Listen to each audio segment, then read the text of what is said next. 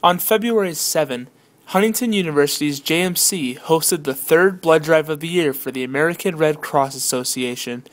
The drive was held in the upper level of the Haebecker Dining Commons from 11 a.m. to 5 p.m.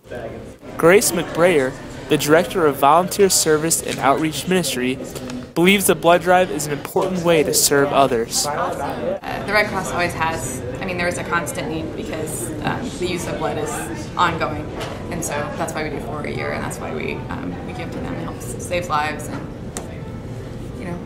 it's part of giving back to our community.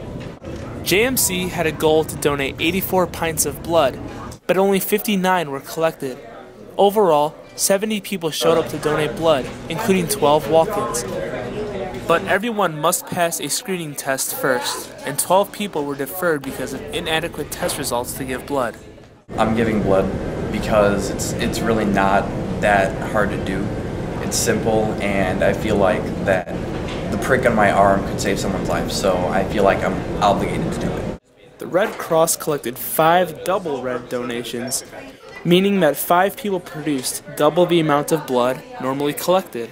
I like to help save lives, and this is a really easy way of doing it. So, yeah. Some students who did not donate still volunteered their time to welcome and direct donators.